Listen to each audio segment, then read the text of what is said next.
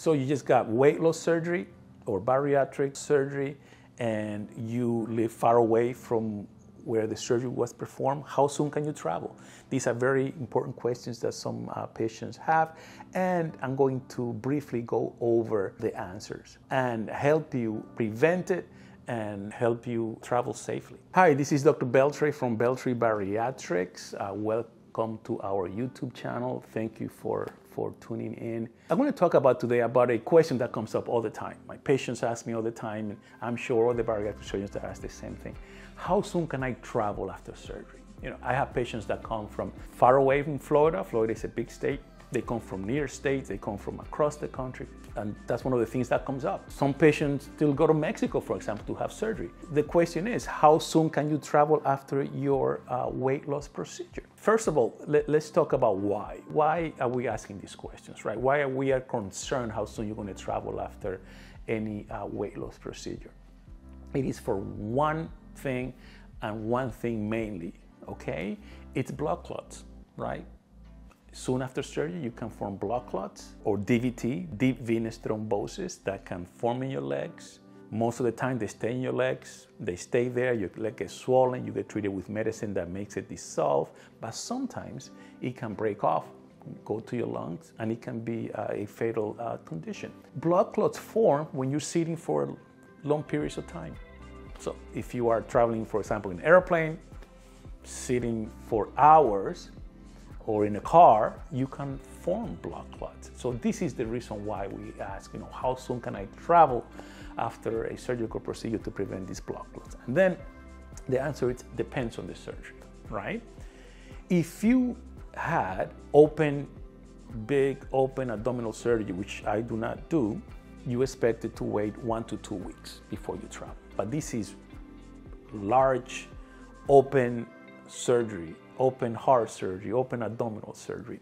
We do laparoscopic surgery. My bariatric procedures are done laparoscopically, and bariatric procedures are done laparoscopically across the United States. I think close to 100% of bariatric surgeons in the US do their procedures laparoscopically.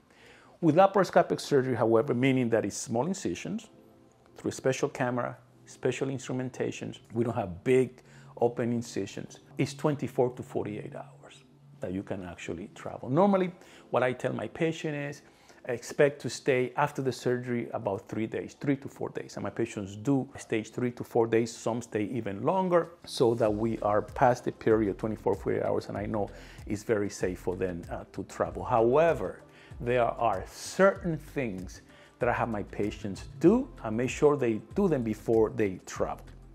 Number one, they're going to be wearing their TEDs. TEDs are these special socks that go up to your knees, right? These compression socks that help prevent blood clots. Number two, walking. I tell them be very active, whether you are traveling by airplane or by car. Be very active. In fact, if you're traveling by car, if you're only 2-3 hours away, I don't have a problem with that. If it's longer, I ask them to stop every 2-3 hours and walk 10-15 minutes. If it's in an airplane, try to get up and walk as much as you can, exercise your legs and things like that. So staying very active, very important. Hydration.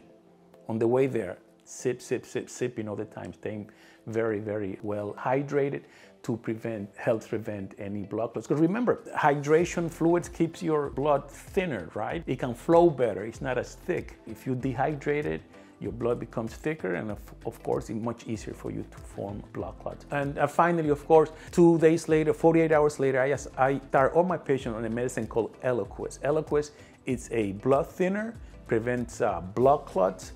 I normally give it to my patient for 4 weeks, however. Why 4 weeks? Well, because after any surgical procedure, believe it or not, the risk of blood clots do not go down to normal until about 4 weeks after the surgery. So we put you on Eliquis. So before you go traveling, I make sure that you started on these medications. And with that, thank God, I haven't had any issue with my patient traveling on airplanes after surgery and getting blood clots if they follow these instructions.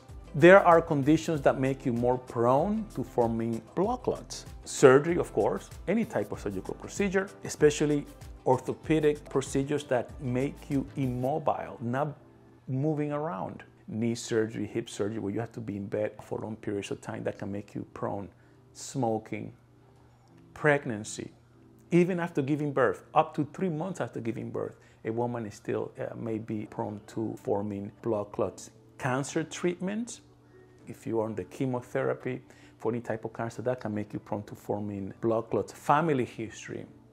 There are individuals that have family history, some types of protein deficiencies that can exist in certain families that can make you prone to blood clots. The other conditions that can cause it, of course, is obesity. Obesity and blood clots are very, we know that obesity, it's a factor that can make you prone to forming blood clots. Two other conditions is varicose veins that can make you prone to forming blood clots, and hormonal treatment, right? Birth control pills, very well known to cause blood clots, or any type of hormonal treatment in male or female can make you prone to blood clots. I hope this was helpful to you guys. I hope you learned something. You answered your question as to when to travel after surgery and what conditions makes you prone to forming blood clots and what you can do to prevent them. Thank you for tuning in. Again, this is Dr. Beltry from Beltry Bariatrics. Thank you.